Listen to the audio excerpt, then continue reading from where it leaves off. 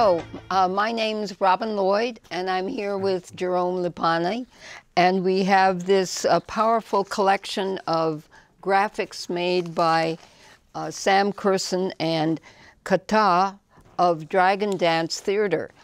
And they sent me this wonderful collection in the mail, and I was so impressed I felt we should make a sort of preview of it here on CCTV and spread the publicity of it.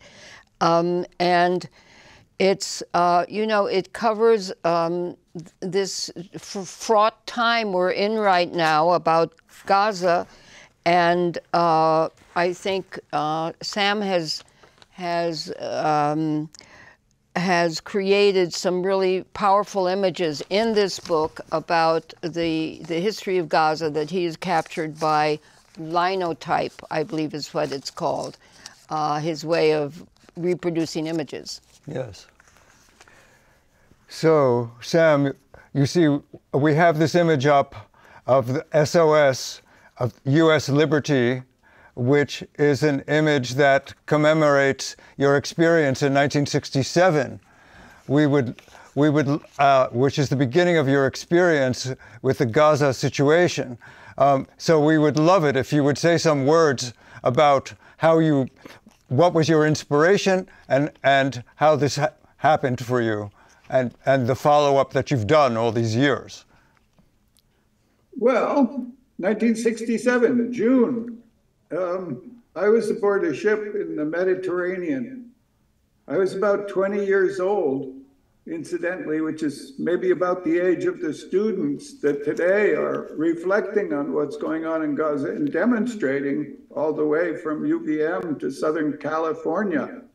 So I'm glad to see that, very glad to see that, and think that in those days, 1967, when I was 20, we were more naive.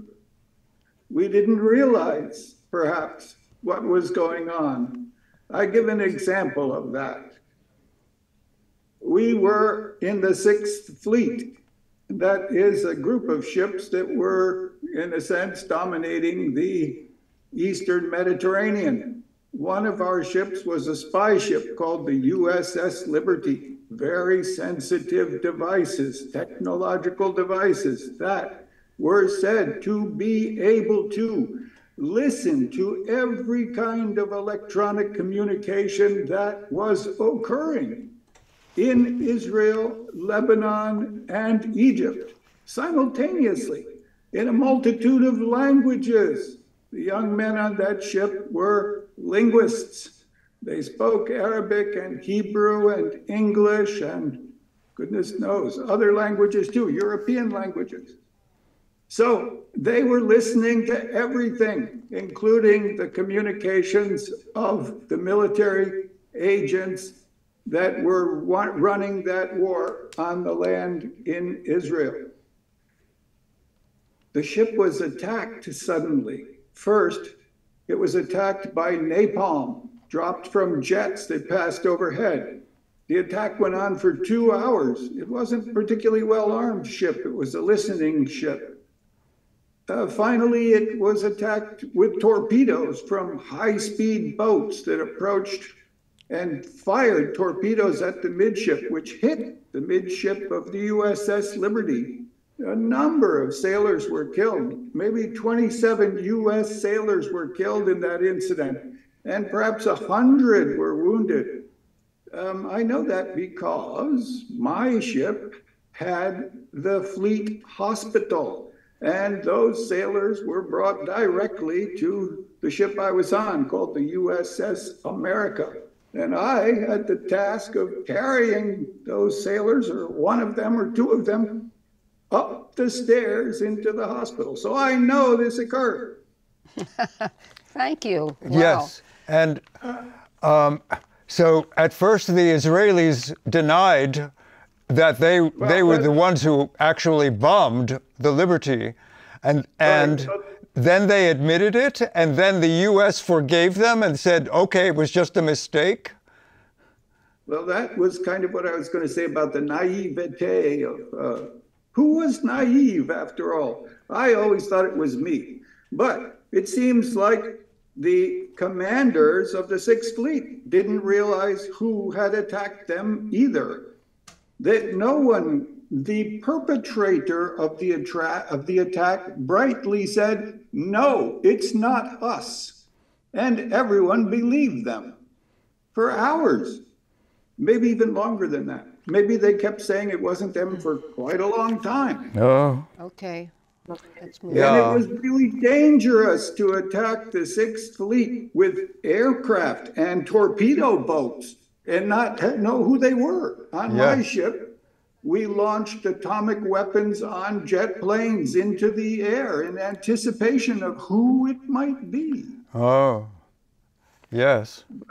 Anyway, so this is a story that very few people really understand, and it's a story that's kind of been submerged in history. Yeah. yeah, it's kind of a kind of undercover tale. It's true, but so anyway, I was kind of prepared in 208 and 209 when the incident, which the Israelis called cast lead, began to occur, which was called by the Gazans the assault on Gaza, or the massacre of Gaza. And it started around Hanukkah and in 208, and it went through January of 209, and we watched it quite closely on internet, and we saw many of the incidents actually occur, like Tzipi Livni saying there is no human rights crisis in Gaza. We actually saw that. And then I made an image of it, which you can see in the book there, and a number of other images, like at the Al-Quds Hospital, the tank attack on the Al-Quds Hospital. We saw that too. All right, so then we had a collection of images. Then, a few months later, the Goldstone report came out. And that was a UN study that had been done by sending investigators to Gaza and calling on witnesses and listening to their testimonies and then organizing the whole thing. Well, when the UN report came out, then we could see actually the incidents that we had imaged back in 208 and 209, detailed, with the participants in those events speaking about what actually had happened to them and what were the consequences.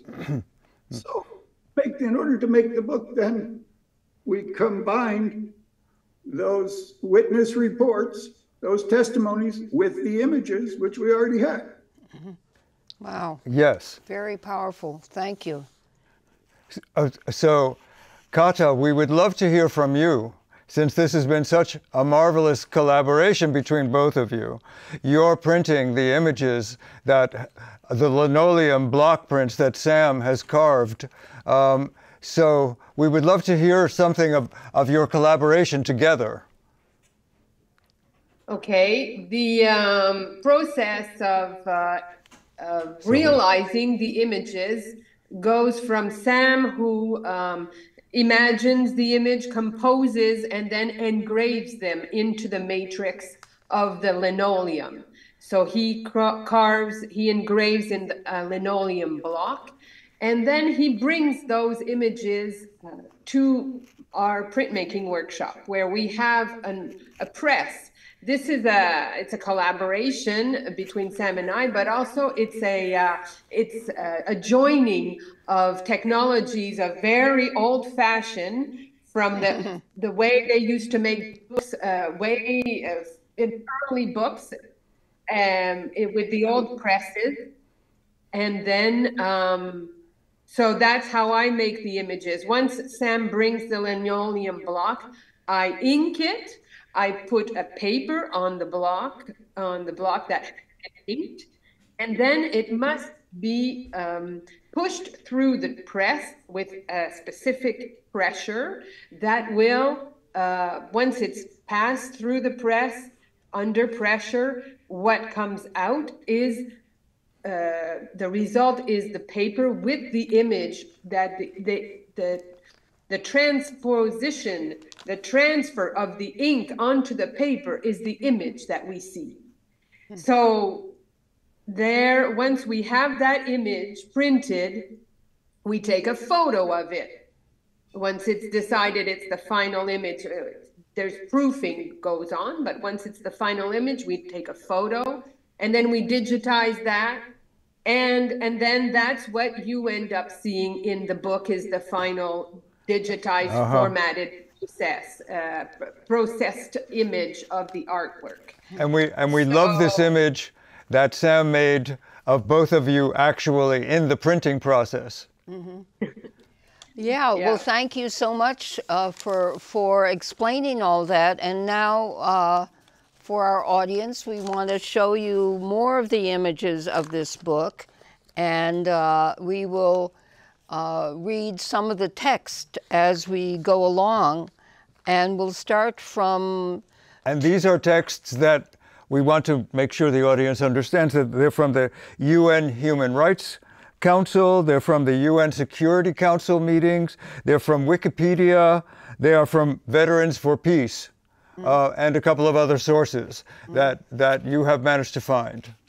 Okay, so the first image that we'll be showing you is from these three men who ran for office, ran for seats in the contested Palestinian election of 2006 on the platform of change and reform, which is Hamas. Yeah, one of them, his name is Ismail Haniyeh, has continued to be a leader of Hamas and is a member of the negotiating team to end the war this year. He is currently on the negotiating team. However, 3 of his sons and other family members were assassinated by a targeted bomb on their car in Gaza at the end of Ramadan in April of this year, 2024.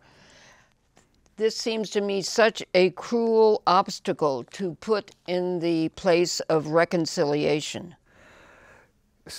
So the book quotes from Wikipedia concerning that election. The National Democratic Institute, in partnership with the Carter Center, reported a professional and impartial performance of election officials. The Bush administration accepted the outcome of the Palestinian legislative elections and praised the Palestinian Authority for holding free and fair elections. Okay, next image, I think, no? The Central Elections Committee released the final results in January 29, 2006, and announced that Change and Reform, or Hamas, had won 74 of the 132 seats, while Fatah trailed with 45.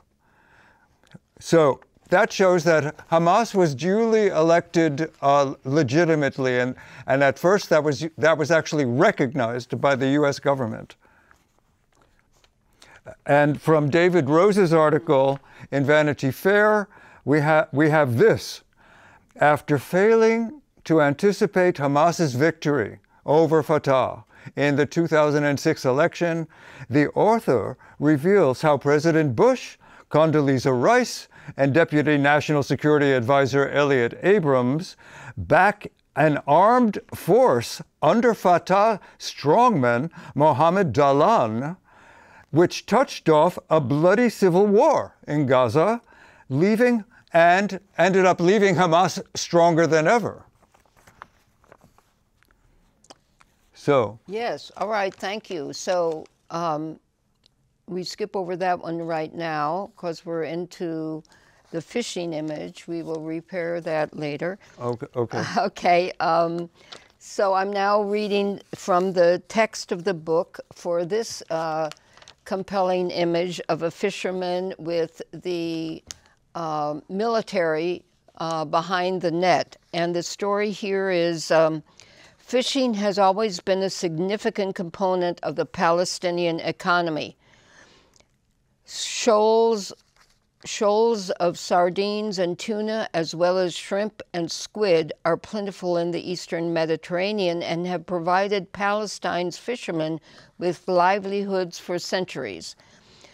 But now the Israeli Navy used violence against fishermen. They are attacked with live fire when they cross the unmarked nautical boundaries arbitrarily imposed by Israel. The violence against Gaza's fishermen forces them to choose between their personal safety and earning a living. And here we have an image of UNRWA, the UN Relief and Works Agency for Palestine, which was accused by Israel members of which were accused by Israel of participating in the October 7th attack on Israel, although no evidence has yet been provided. Many countries withdrew their financial support, including the U.S., which gave $344 million in support of Palestinian refugees in 2022. But UNRWA has been a target of Israel since its existence. From the text from the Human Rights Council of UN 2009, we see that in the image that Sam has made here, that from the year 2007, as soon as Hamas was elected, Israel denied Gaza food, water, medicine, supplies, and sanitation. So the blockade that we have been experiencing now in Gaza has really began in 2007.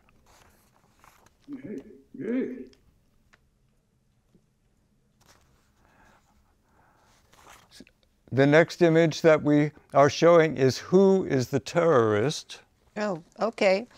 Yes, and let me read from the text for that image.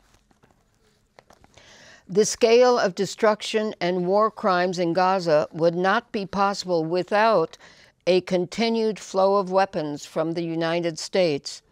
Despite massive public protests, the Biden administration has convinced Congress to give Israel over $14 billion to buy more weapons.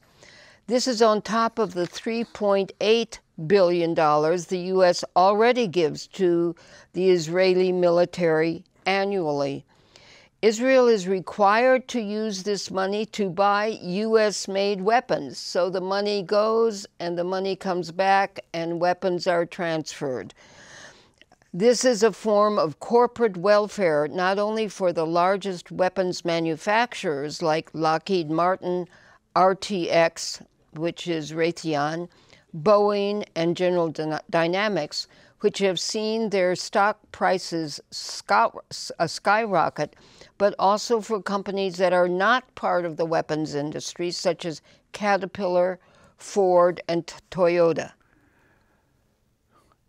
So here's one of the really tortured images that Sam has made of Gaza that shows the amazing passion and the deep emotional experience that he has in relation to the suffering of the people of Palestine. And here's another one, Gaza 09, showing the carrying of a child or a wounded person. So our last images here are Stop the Bombing, and the text that faces this image from 2012 that Sam made, and it shows the Cabot July 4th event for Vermont Veterans for Peace. There's a quotation that you have used in the book from Vermont Veterans for Peace, which is, "Only a political process will dismantle the apartheid system, answer the grievances of the Palestinian people, create a democratic system that provides rights for all the people of Israel and Palestine, and finally, bring lasting security and peace. Without that political process, the cycle of violence will magnify, dooming more generations of Israelis and Palestinians." Now we present the end card. This book, Gaza Punishing the Innocent, was created by Dragon Dance Theatre, published by Fomite Press of Burlington, Vermont, and can be ordered through our Amazon. Great. Well, thank you. And thank you, Sam and Katah, for creating this very important document. And we hope we will, that many people will see it and will buy the book. We hope that many people will be able to see many more of the citations that you have made so that they have an understanding of the history of the present conflict. Yeah. Yeah. So, thank you. All success to the students, and peace, peace in the Middle East. Peace, peace in the Middle East. Yes. Yes. Thank you. Thank you very much.